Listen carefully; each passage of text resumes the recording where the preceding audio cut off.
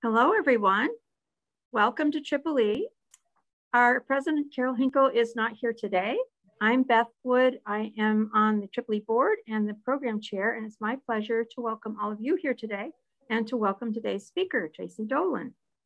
Just a couple of quick housekeeping announcements before we begin. A reminder that if you have not already sent in your feedback for the first part of the semester to Glenn by email, please do so today. And a reminder that we really enjoy and appreciate your questions. So please feel free to type them into the Q&A at any time during the lecture or during the Q&A. Just remember to tap or click on the Q&A button on the bottom of your screen. A little screen will pop up, type in your question, hit send, and it will be there, and we will welcome that during the Q&A. It's my great pleasure today to welcome Tracy Dolan. Tracy earned her Bachelor of Science in Health Education from Dalhousie University in Halifax, Nova Scotia, her Master of Science in Public Health from the University of Northern British Columbia, and she began her career in Northern Canada, working to reduce the risk of HIV in vulnerable populations. She spent 10 years in international health, primarily in sub-Saharan Africa, with a focus on HIV/AIDS care and prevention, maternal child health, and youth reproductive health. She also developed and implemented child protection programs in post-conflict communities in Afghanistan and Uganda. She moved to Vermont and served as our Deputy Commissioner of Public Health for 10 years. Most recently, she helped to lead the state's COVID pandemic response, which of course made us the most vaccinated state in the nation. You may have heard her regularly on Vermont Public Radio, patiently answering all of Vermonters' questions about COVID during the whole first part of the pandemic. Or you may have seen her occasionally taking part in the governor's press briefings on television or on radio. On August 30th, she became the director of Vermont State Refugee Office. And at such a crucial time for so many refugees seeking new homes. It's a great pleasure to welcome Tracy Dolan here to talk about her current position and her current work. Thank you, Tracy. Thank you so much, Beth, and welcome to all of the participants. I'm really happy to be here. Like Beth said, I've had a big transition in the last year going from pandemic response to this work. And I want to first, and I do this anytime I speak over the last couple of years, I just want to thank you because I know that so many of you sacrificed so much for your families and for other Vermonters to get us to the place where we are. I know the pandemic is still very real for many of us, and there's still people getting sick.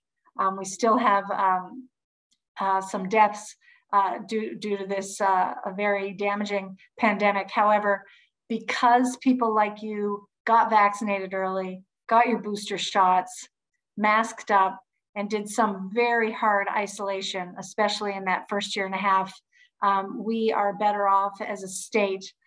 You saved lives, not just your own, but you saved lives of your family members and others in the community. And I just can't thank you enough. And it is this spirit. I think it was one of the health institutes, Kaiser Health Institute, just wrote an article about why Vermont is doing so well comparatively. We have one of the lowest hospitalization rates, one of the lowest death rates. And Kaiser said one of the characteristics appears to be Vermonters' genuine desire to help each other and to do what they can to protect each other, a real community sense. And that then really extends into this next piece of work, which is the refugee resettlement. And we're already seeing so many wonderful things happening as a result. So I'm going to pause here and share my screen and get started with just one more moment here. I'll redo that so that I've got sound as well in case I need to. All right, there we go. All right, I think you can see that now. And again, I'm the director of the Vermont State Refugee Office. So for those of you who may not be aware of how Vermont government is structured, we have a variety of agencies And one of the largest agencies in the state government is the Agency of Human Services, and that is headquartered in Waterbury. And the Agency of Human Services has a lot of departments that you've probably heard of. The Department of Health, of course, you've probably heard a lot about recently. The Department of Corrections, the Department of Children and Families, the Department of Aging and Independent Living, and a couple of others. And my office doesn't sit in any one of those departments, but it does sit in the Secretary's office of the agency, because it really does cut across all kinds of services when we're welcoming new Americans into our state. All right, I'll go to our next slide. So I'll speak a little bit about the mission.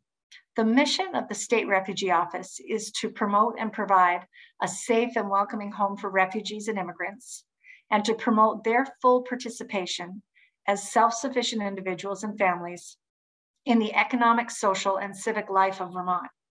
So it really is welcoming people here and trying to help them live their best lives by creating an environment where they can do that.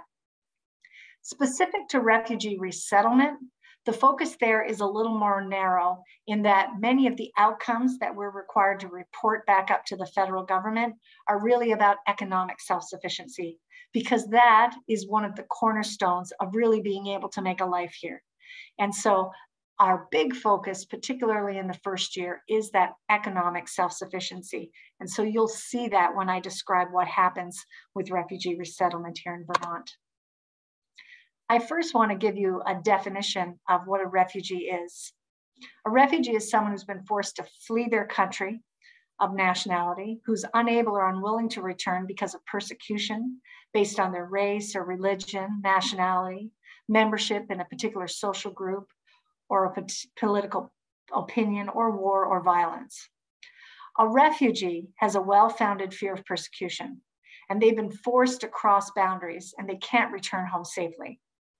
War and ethnic, tribal, and religious violence are leading causes of refugees fleeing their countries.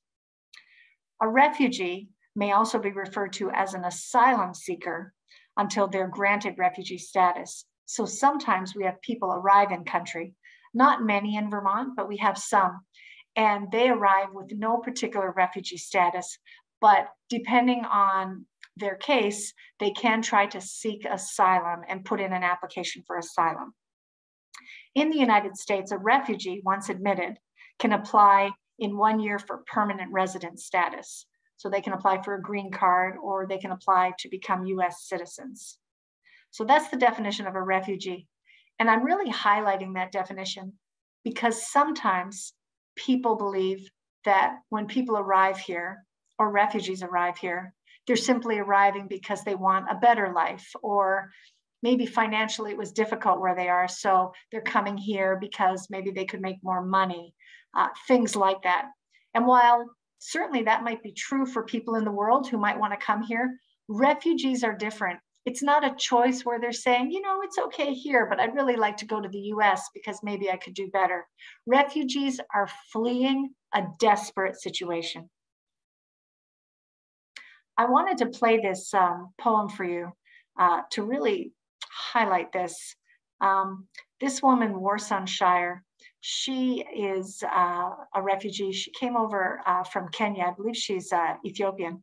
And her parents came over as refugees. And so she was really able to witness a lot of what happened. And I think her poem will really speak to the nature, the really desperate nature of what it means to be a refugee.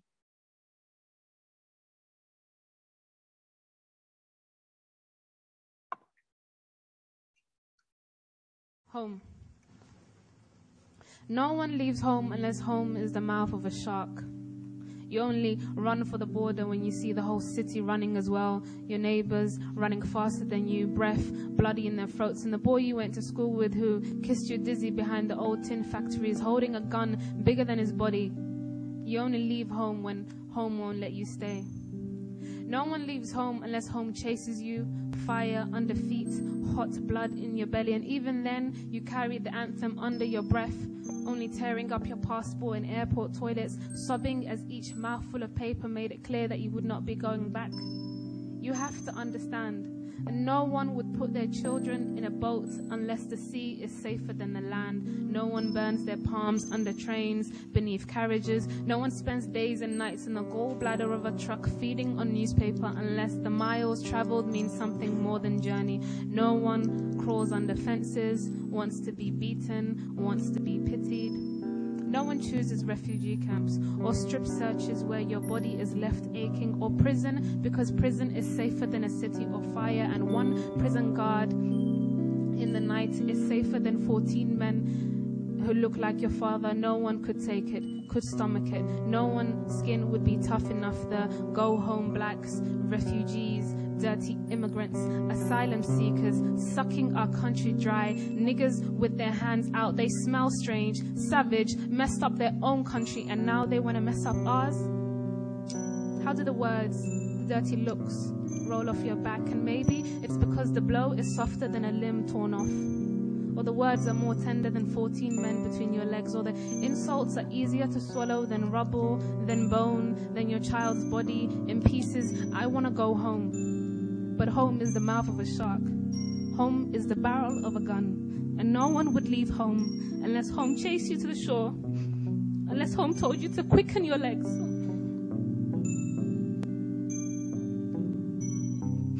Leave your clothes behind. Crawl through the desert. Wade through the oceans. Drown. Save. Be hungry. Beg. Forget pride. Your survival is more important. No one leaves home unless home is a sweaty voice in your ear saying, leave. Run away from me now. I don't know what I've become, but I know that anywhere is safer than here.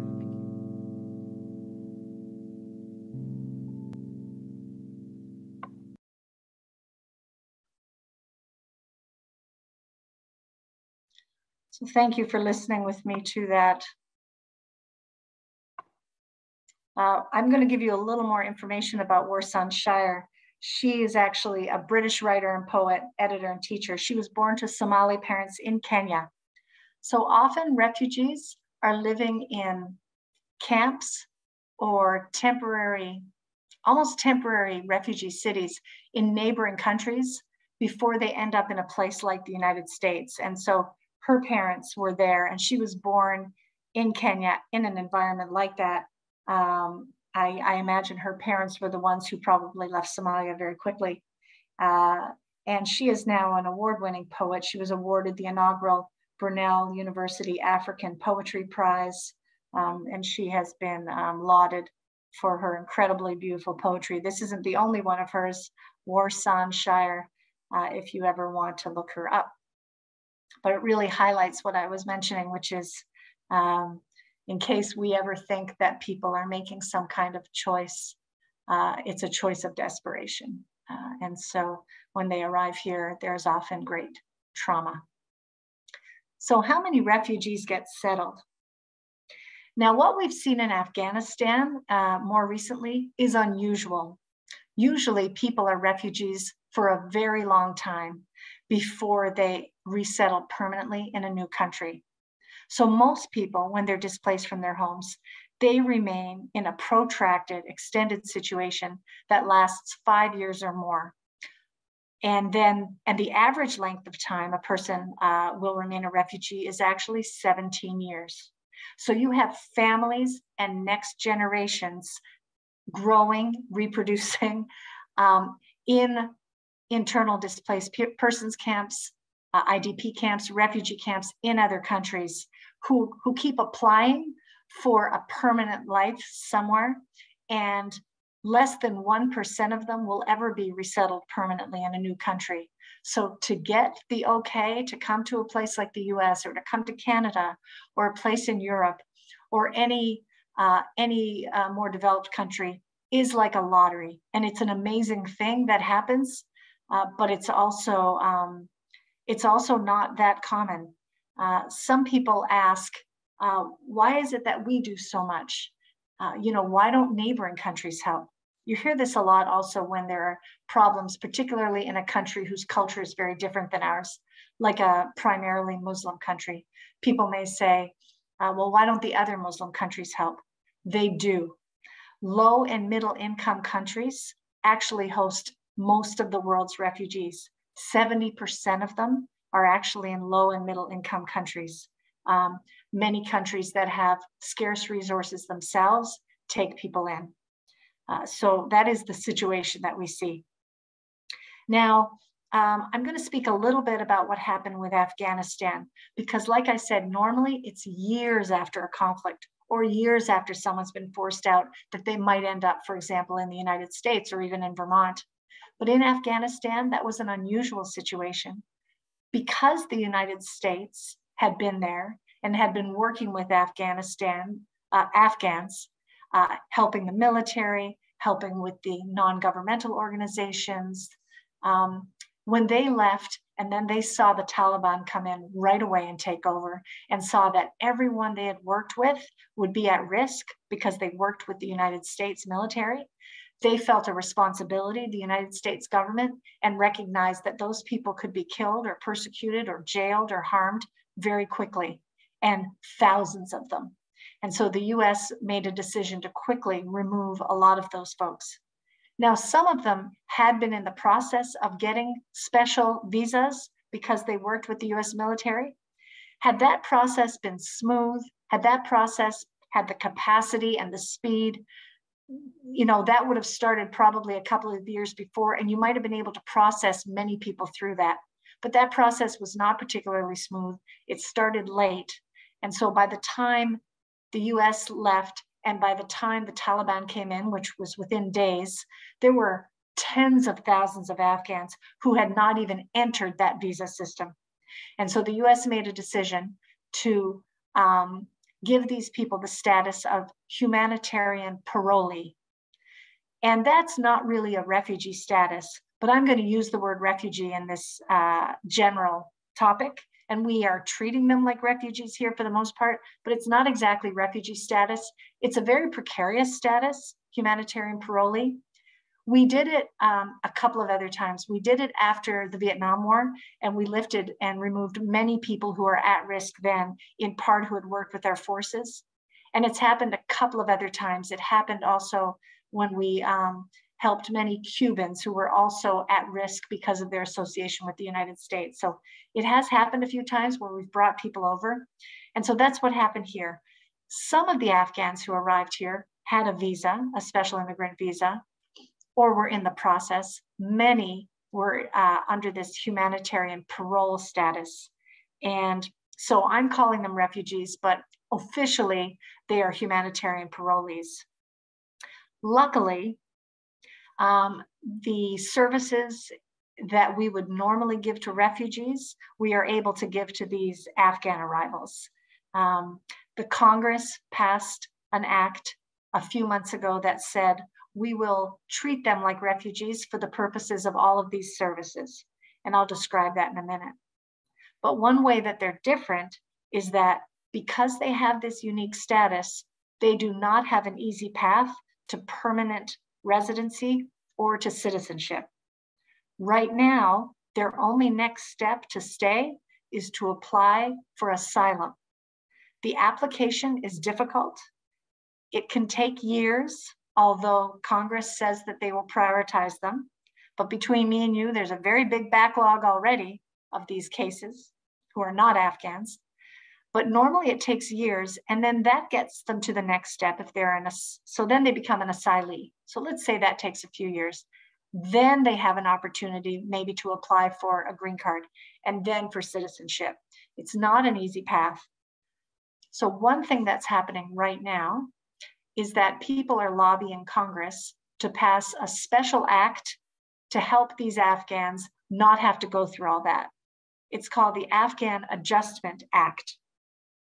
If an Afghan Adjustment Act were to be passed, those Afghans who are here under this particular humanitarian parole status, which is most of them, would automatically be able to be given refugee status. So then they could go ahead and directly apply for a green card or for citizenship.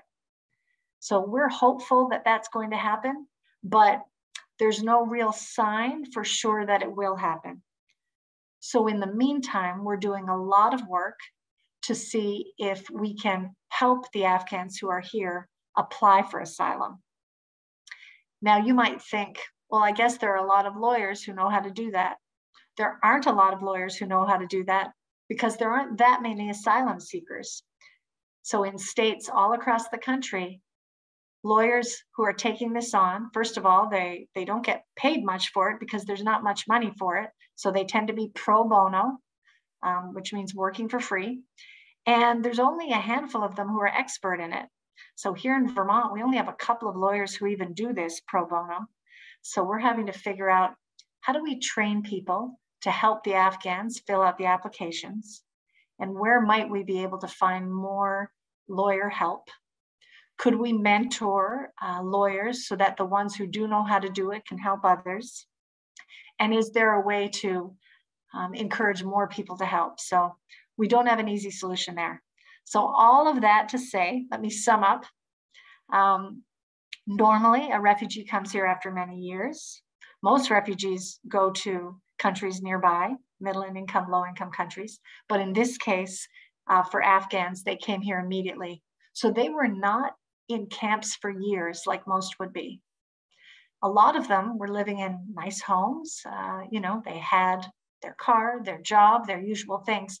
And they were very rapidly, within days, running for their lives and then arriving at bases, military bases in the US and in some other countries, staying there for a few months with nothing, and now suddenly arriving with really nothing.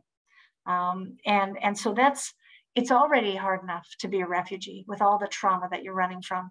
But for everything to happen so quickly, they are really in that shocked phase right now. Sometimes we have refugees who arrive here who have been in camps for years.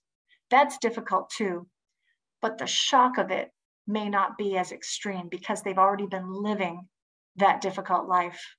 I think what we're seeing right now is, for some of the Afghans arriving here, the shock of it feels very extreme. I want to talk to you a little bit about how it all works. So in each state, so I'll give an example, Vermont, the State Department asks the refugee resettlement agencies, so they don't ask the governor, they ask the refugee resettlement agencies, how many refugees can you take this year? And the resettlement agencies look to see what their capacity is, they look at their staffing, they look around at the community, and then they also consult with the state, which is me. They consult with the State Refugee Office, and I check in with the governor, but they really make that decision on their own. And for the most part, my office will say that makes sense, unless we think there's a big problem. And so every year that happens, and that happens after the president determines what the overall number is. So in 2021, President Biden issued the presidential determination on refugee admissions. So this is something a president does every year. And he raised that target to 125,000 for this fiscal year. And just for you to know, the federal fiscal year runs from October through the end of September of next year. So right now we're in federal fiscal year 22. The year before, that number was as low as 15,000.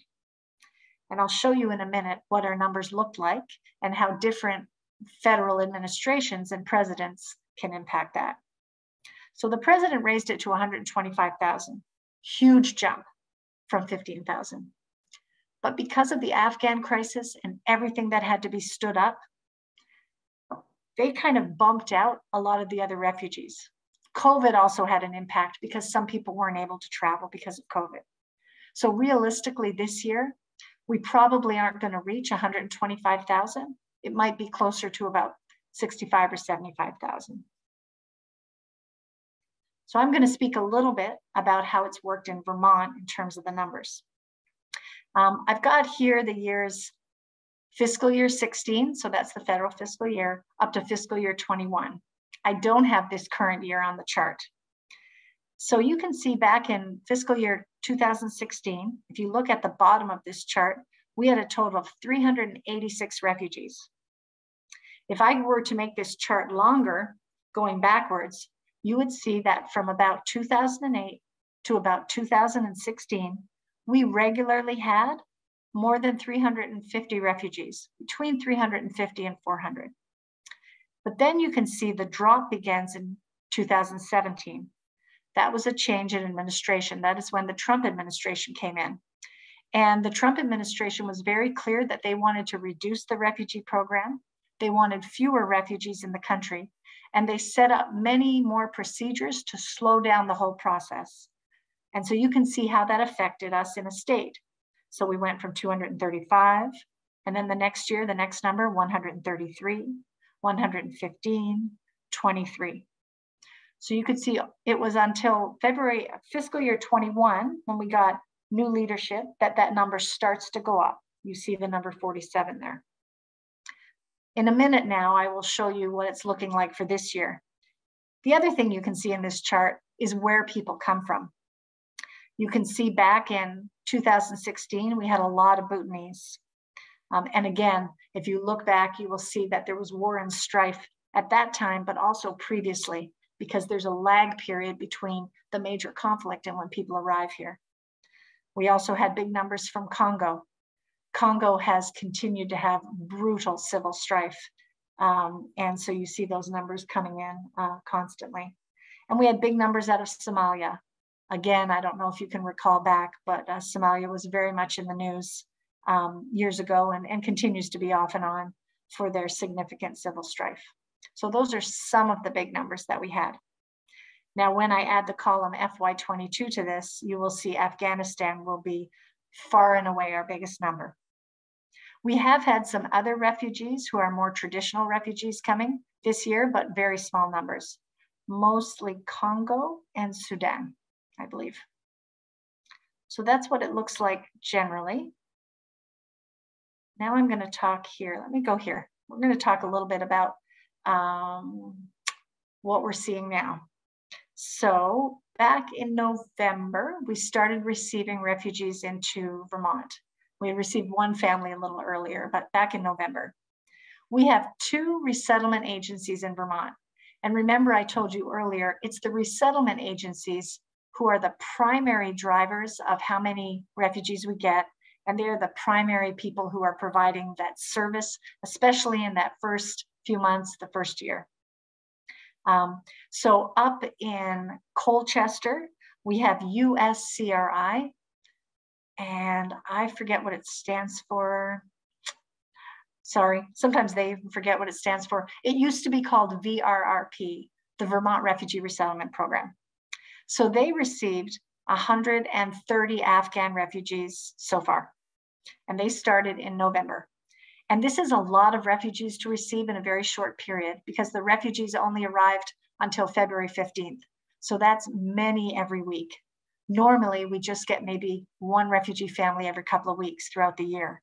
So this is a really rapid arrival at a really short time. And if you remember in our chart, you could see there were not many refugees before. So of course, there weren't a lot of staff anymore because you didn't need a lot of staff if you were only helping 30 people. So we had a lot of people arriving, a brand new population we've never had, a brand new language, and we hardly have any Afghans in Vermont who can speak, who help interpret when they arrive, and very few staff. So it's a lot happening at once. Another organization, which is brand new in the southern part of Vermont, is called ECDC. It's another resettlement agency. It stands for the Ethiopian Community Development Council. But the fact that it's Ethiopian has nothing to do with refugee resettlement. It was just founded by Ethiopians. So they received in the Brattleboro-Bennington area 90 refugees. And again, even more challenging than Colchester because this was a region of Vermont who's never received refugees. So the health providers have not had training before in how to do, medical exams for refugees. All the service providers aren't used to it. We have a school system that's not used to receiving a big influx of new people who don't speak the language. And so that's what we had. As I mentioned, in addition, about 20 or 30 refugees have arrived slowly from other countries through the usual program. I feel fortunate that I had a background. I was in Afghanistan soon after 9/11 and after the Taliban fell there. So the Taliban were conquered right after 9/11. And I was there in early 2002. And part of my job was to help set up schools and other kind of normalizing activities for children, somewhere kids could go and feel like their day is normal. They weren't very fancy or highly academic schools, and they weren't qualified teachers, but we basically went around to communities. We showed up with some balls, some equipment. We showed up with like those beach mats so that they could lay them down for flooring, like a tatami mat, and some food and notebooks and a little bit of money. And we would train teachers for a few days. And training teachers meant we would find anyone who could read and write, which was mostly mullahs, mostly men. We would learn that there are sometimes women who could read and write, but it was difficult to access them because culturally the men tend to control who is available for things like that. So anyway, we quickly trained teachers and provided some materials and helped them make a schedule. And the girls and the boys had to be separate. So we would say, let's do girls' school for a few hours on Monday and Wednesday, and let's do boys' school for a few hours on Tuesday and Thursday. And so that's the kind of work we did. We did some other work too, but that was the main thrust of it, really focusing on children. So I got to know a lot of Afghans. And so when this tragedy occurred, and I happened to be appointed at the same time as the refugee director, it felt like a pretty wonderful blessing, a perfect storm in a way for me, in a good way, of, kind of my background and coming out of the pandemic, that emergency kind of response feeling, and then knowing that, I had that connection. I was able to reach out to a former interpreter I had, whose family was actually stuck in Afghanistan. They had just gone home to visit because they have green cards. They had just gone home to visit for a little bit, his wife and children, visit their family in Afghanistan. And then this happened and they couldn't get to the airport and they were stuck there for months. And so we actually reached out to Senator Leahy to try to expedite their case, because we knew that in addition to airlifting people out, the United States was also trying to get out citizens and green card holders. So I'm happy to say a few months later, he texted me one night and said, my wife and my 4 daughters just arrived at the airport in Washington, which was pretty amazing because they had not been leaving their apartment for fear of the Taliban. So that's the situation. We've got people who are afraid to leave who are over there. And then we've got folks who were lucky enough to get out and they're here. A lot of the people arriving here still have family back home. For the families who come, they have extended family. We have single men who arrived, whose families, brothers and sisters, or maybe even whose wives and children are over there. And there is no easy path for them to get out right now. I don't know that the US government is going to do another major initiative at this time. I know little by little, people are working on getting people out, but it is not straightforward at all. So now I'm going to talk a little bit about an update on the arrivals. I'm just going to pause and check the Q&A if there's anything. There is one question that I could answer just while I'm in it, if you don't mind. And the question was, how long do you think it would take them to get a green card? And I'll talk a little bit about the services in just a minute. So if they have to go through asylum, once they get asylum, the green card application, I believe, is relatively quick, could be within a year. What we don't know is how long it will take them to get granted asylum. We have heard through Congress or through the United States Immigration Service that they're going to try to expedite it, but we're not sure. We're not sure that that's going to happen. Okay, so update on Afghan arrivals. So normally when refugees arrive here in Vermont, usually we know well in advance that they're coming. The resettlement agencies can find housing for them. They're picked up at the airport. They're given that first warm, culturally appropriate meal, and they're brought directly to their new apartment. not new as in newly built, but new to them. But in the Afghan arrival situation, we had very little notice they were coming. Many of them were arriving at once, and we have a housing crisis in Vermont. And so we knew that we would not be able to just slide them right into a place. And we also know that a lot of families coming from other cultures are big, and it's difficult to find 3-bedroom houses. And as you know, I'm sure you're hearing about the housing crisis. People are having trouble buying houses. People are having trouble renting houses, especially affordable ones. So a couple of strategies were used. One strategy used was the host family strategy. And that's where, and that was mostly in the Chittenden area. And that's where families arrived and they were placed with a host family for maybe a month, maybe even up to 2 months, although usually a month. And while the resettlement agency, so USCRI, looked for a place for them. Now we thought, how are we going to find housing? It's already so difficult. Because of course you can't push other people out of the way because we have new arrivals. That's not fair. Everybody's looking for housing. But we had a lot of landlords who stepped up, who said, you know, I was holding or I wasn't sure, but I really want to help and I want to release my unit. And USCRI also already works with a small group of landlords who have had good experiences with refugees and continue to want to rent to them. So that's going okay. It's still hard and tight, but it's happening. We've heard from other states where people are in hotels for months and months because they can't find housing. So we are relatively lucky. Up in Brattleboro, rather than go to host families, they did something a little different. They used a large college campus. There's a big organization in Brattleboro called the School for International Training, which is handy because they are used to doing English as a second language training. They're used to doing cultural orientation for people because it's an international kind of college. So they partnered and said, let's open up our campus. We'll be able to provide food. They can stay here. They can get their cultural orientation here. And then, you know, we'll look for places. So that's what's happening up in Brattleboro. About 50% of the folks in Brattleboro, Bennington area, are actually moving out by the end of this weekend into houses, which is great. They started arriving in January, so it's been about 2 months. And about 90% of the people who arrived in the Chittenden area are moving out and finding places. Employment. So I'm going to back up here and just talk a little bit about the services, if I can back up. Let's see.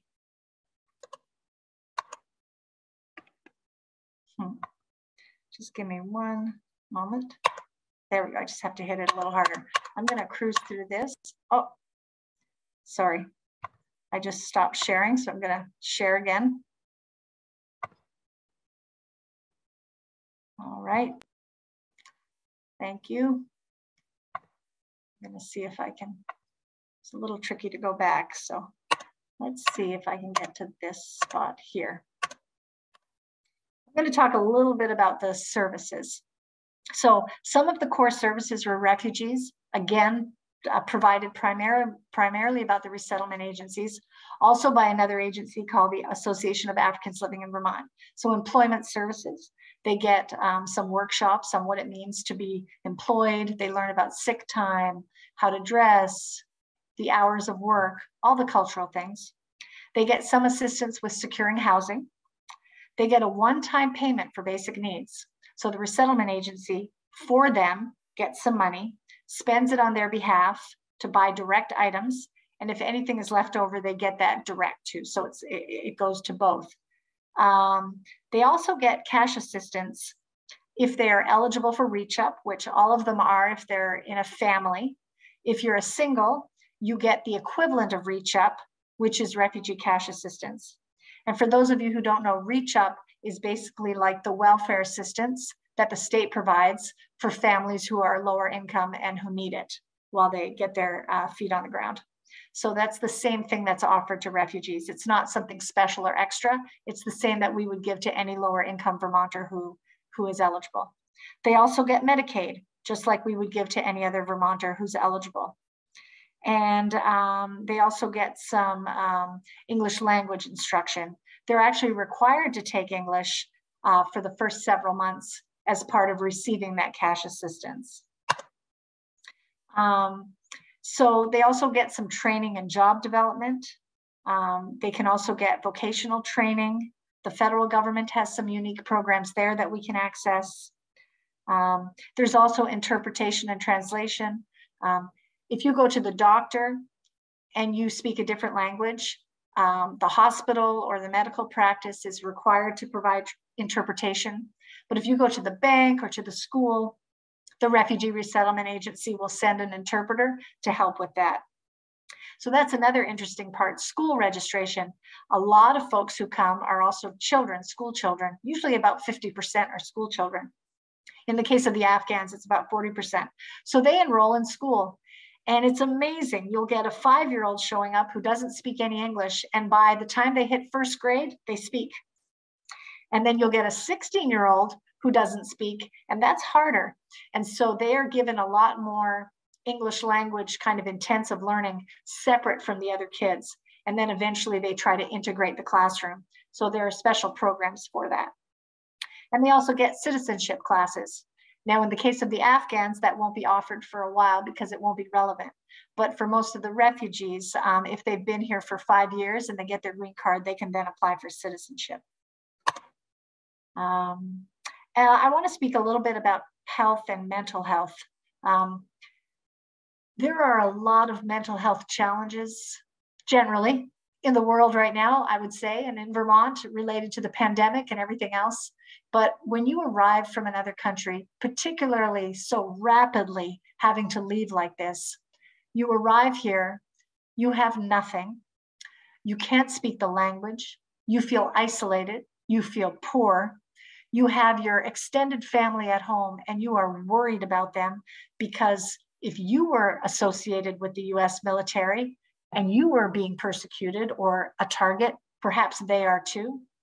There is a famine occurring right now in Afghanistan because the Taliban has not been able to manage what they were given and for other reasons, and the medical emergencies. So there's just a lot, and then they themselves may have been tortured or imprisoned before they came. So there's so much trauma, but there are many cultures that do not think of mental health as a valid reason to get help. And so when we use phrases like mental health in other cultures, they might think we're asking them, are you crazy? So if we say, do you think you need a mental health referral? They might say, no, because they think of mental health as someone they knew who was out walking in the winter with no shoes down the middle of the highway. So sometimes we have to use different words like, do you feel sad? Do you feel stressed? And when we use that language, we get a much better response. So we are finding that the Afghans arriving here are open to getting some mental health support, and we are approaching it that way. And they are stressed, so it's not like a hidden way of trying to get at it. I mean, the reality is it's very stressful. Our challenge, of course, is that our health system and our mental health system is maxed out. So we're doing everything we can to get people in to see a primary care doctor. Dentistry is a big issue. We are maxed out with our dental issues, with our dental capacity in Vermont. But a lot of people in lower income countries have never had much dental work. So there's often a lot of work if you choose to get that when you arrive. So we're doing everything we can to help in that way. So I think I've talked about some of the challenges, the language, of course, transportation, buying a car, insuring a car, and keeping a car fueled up is expensive. In other states, you place refugees in a city, preferably near a good transportation system. For example, in southern Vermont, we don't have great public transportation systems. So we're working with some of the bus systems to make that easier, but really people are pretty isolated. And so we have to figure out, how do you get to work if you don't have a car? Can you ride share? And if the head of the household goes to work, let's say the man, the woman is at home, she's with the kids, but she may not be really nearby other Afghan women. Even though we try to keep them close together, they might not be within walking distance, so it can be very isolating. In some cases, the community comes together and actually buys an old car, and that can be helpful. There's also cultural acclimation. There are some really big cultural differences. We notice that the children, when they arrive, the children are very polite. They don't speak back to their parents. They would never raise their voice to an adult. But then they go into the school system, and our culture is very different. There are children who are shouting out, who are sometimes talking back to adults, and that can be confusing. And sometimes the child might bring that back home, and that is not well received back in the home of the refugee family. And we also have challenges where in some cultures, men may be able to hit women, and that's very accepted in the culture. It's not okay, but it's accepted. In our culture, it's not accepted. And we have to be very clear at the beginning. Not only is it wrong in our culture, it could result in your children being removed from you if you hit your children. That could be a huge change for some. And so that's a message we try to get out there. Also, things like safety. Think about, for some of us who were raised maybe in the 50s, 40s, or even 60s, you get in a car, you don't have to wear a seatbelt. When your friend is riding on a bike or a motorcycle, you get up on the handlebars. There wasn't a lot of safety. A lot of countries where refugees are coming from, it's still kind of like that. There's not a lot of safety rules. And so things like that here in the US, you might be seen as negligent, whereas in your culture, that might be normal. So all the little things, cultural acclimation. And then I mentioned the history of trauma arriving in a new country. I'm going to just go for a couple of more minutes, then we'll pause for discussion. Just wanted to really speak about the workforce. Governor Scott is very supportive of refugees coming into Vermont. The biggest reason being that it's the right thing to do. But a secondary reason also is that we have a huge workforce shortage here. And these people arriving very much want to work. It's the first thing they ask, when can I go to work? So this does fill labor shortages, and we've had nothing but positive responses from employers saying, please, we'd love to hire some new Americans, some refugees.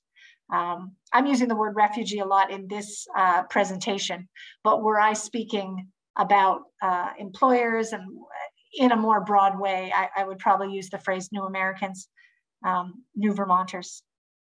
And so they come in, they do slide into a lot of the lower skill jobs, but not all. We've got accountants, we've got nurses, we've got health professionals arriving. So we've got a mix. And when people have a higher skill level, we try to get them in a job using that higher skill level. English language is the key to getting a better job. So we really push the English language learning if they don't have it. Just a little example here. Here are two refugees who were former refugees and who are business people now here in Vermont. We actually find that refugees coming to this country actually have a higher entrepreneurship rate than people who are born in this country. So a real hunger. And I gave a few examples: Google, WhatsApp, PayPal. Those are all companies that were actually started by immigrants or refugees. The men tend to participate in the labor force the same as American-born men would, but the women, it takes them a while. After about 10 years, they are participating at the same rate, but it does take a little while. And what is needed? This might need to be updated, but long-term housing is still needed. If you know people, that would be wonderful. Gift cards. While we get a lot of donations, it's wonderful to be able to give, a cash card for Kohl's or for somewhere, or for the grocery store, so people can choose their own things. And then cash is always the best donation because it lets the resettlement agencies spend it on whatever urgent need comes up. So thank you so much for listening. I am going to put myself on mute for a minute, and I'll turn it over to Beth maybe to get some questions or discussion. Yes, we have some additional questions for you. Does your office have a policy towards refugees who settle in Vermont, obtain housing and support services from local and state organizations here, and then decide to move to another state? Is there a minimum stay in Vermont required or expected? There is no minimum stay. When refugees arrive in the US, they are free to go wherever they like. They are assigned to agencies, and so they are told that is the best place to go because that's where you'll get the services you need. But if they choose to go somewhere else, they can. The services might not be as strong and there might not be as much coordination. Normally, when people arrive here, they tend to stay at least through the first 8 months. Probably 60–70% stay very long term. Our challenge is more when they go into more rural areas. Historically, if we place a small number of families in a more rural area, they don't stay long because they don't have a sense of community and there's not a lot of services. So we'll have to see how it goes with the Afghans. We are really trying to cluster them so they have a sense of community. Okay, another question. Do Vermonters who arrived here as refugees some decades ago, such as those from Vietnam or Bosnia, play an active role in welcoming and assisting newly arrived refugees from other parts of the world? They sure do. In fact, there is a former refugee who, on her own dime, and we've asked if she would like money for it, she cooks the first meal for every single family that arrives at the airport, even if it's back to back, a family of 8 one day, a family of 5 the next. She sets up in her kitchen and she cooks culturally appropriate food because she's Muslim and they need halal meat. And she brings it out to the airport and they bring that to their home.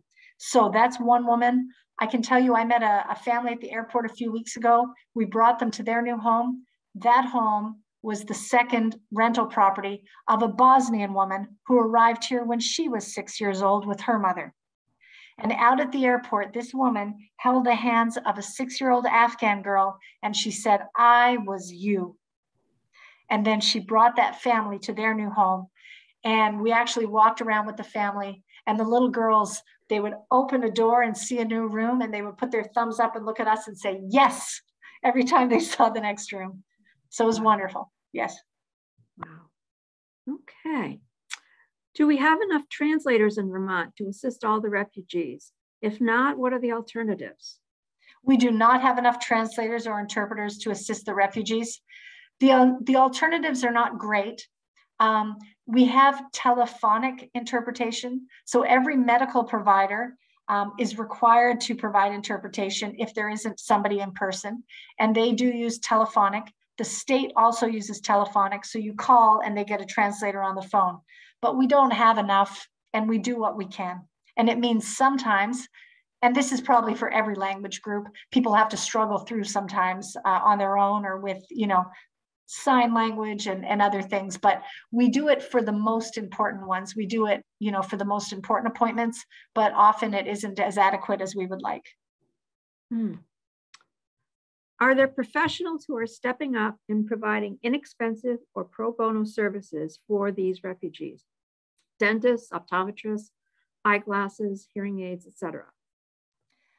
All of the healthcare providers, so all of these arrivals are eligible for Medicaid, but some of them, the benefits were put in a little late because some of the offices were new and the staff were new.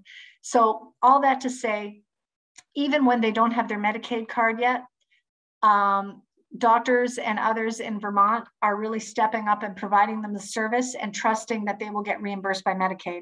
Is anyone doing it free of charge?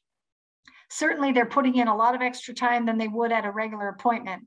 A regular appointment time is 15 minutes. These appointments are a lot longer than 15 minutes. So I would say they're certainly putting in some personal time, but they are also mostly getting the Medicaid billing rate. The pro bono place is really all the volunteers coming out, also the pro bono lawyers helping out. But in the medical system, I can't speak to it beyond that. I know they're doing their best, but they, they are billing Medicaid, which would be appropriate. Okay. What might be a good source of cars? Good News Garage? Yeah, Good News Garage is great. Used car prices are brutal right now, unfortunately. But I mean, if somebody has an extra car and they were thinking of selling it, but instead would be willing to donate it, the two places to reach out to would be USCRI and ECDC. And they might be able to then connect you with a group of volunteers who's working with one of the families or something like that. Okay. Will we be receiving refugees from Ukraine? I don't think we will, certainly not in the near future. Like I said before, Afghanistan was an exception in that we saw the tragedy and they arrived here months later. Usually there's a conflict and it takes years for people to arrive in their final destination country, and the nearby countries help in the meantime. In the case of the Ukraine, I would think it's unlikely that the US would be airlifting people in on a special status. It does take a long time to get this status, and I would guess that Europe will probably absorb most, but who knows? There could be an emergency declaration and that could change. But at this time, when we spoke to the US government last Friday, right now, there are no plans for a major resettlement effort. And tied into that, Canada has just announced that they will take an unlimited number of refugees from Ukraine. Is there a reason that the US can't sort of pivot and do the same? You know, I can't speak to the federal policy. There might be a difference between what a country says they're willing to do and the timing. So Canada may do that. It could still take years depending on what their process is, but I can't speak more to the federal guidance on that other than to say what we were told was we shouldn't expect Ukrainians anytime soon. Do you think it would have anything to do with the fact that Canada has such a large population of Ukrainian descent? Well, I think that might be the difference. There's a difference between refugees and people who come in through a visa. So if you already have relatives here, yes, your Ukrainian relative could start working on a visa. That's different. Arriving as a refugee would be fleeing from persecution and arriving on that status. That's a different process. So I'm not sure what Canada's proclamation was, but I would certainly think we may start receiving people through the visa process, possibly. Okay. How easy or difficult is it for people, for professional people moving here to pick up the same career and practice that here? If they don't have strong English, it's difficult. And depending on the credentialing. So we are trying to do better with that. But the US, a lot of the professional organizations do not recognize credentials from countries that tend to be lower income, to be honest. They're often not seen as equivalent. One thing that I was actually working with the Office of Professional Development on this before all of this happened. They do have someone now who's focused on trying to figure out what we could accept as an equivalent. But you know, if you were at something very high level that required licensing in Ukraine, if you were an engineer, you might not be able to slide into an engineer job here if it requires a certain certification. It happens, it's more difficult, but the English is huge. If you come in here and you're fluent with English, you might be able to, challenge the exam, submit for a license here. The English really is the game changer, I think.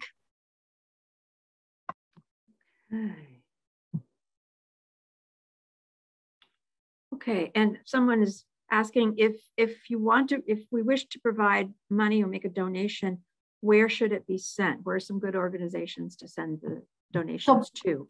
So Beth, I can send you the link to the webpage for the State Refugee Office. And then there's a section under how can I help? And there are donate links there for the organizations. Can I do that for you? Mm-hmm. Mm-hmm.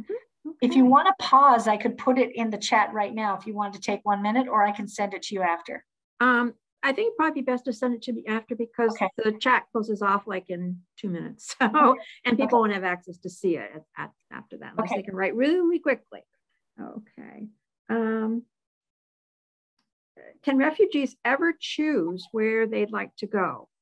Yes, they can choose where they'd like to go. They can choose where they'd like to go when they arrive, to be honest. They're assigned to places because that's where we're going to be able to provide good services. But they could decide tomorrow, I'm flying to California, and they could go there.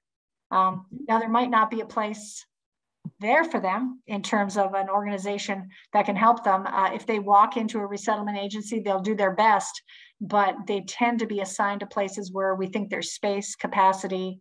They often go to places where they know family and friends. That was one of the challenges of Vermont. People were not initially choosing Vermont because we don't have a population here already of Afghans. But eventually, a lot of places filled up, and now there are some families who want to come here to be with the families here. So we'll see how that goes.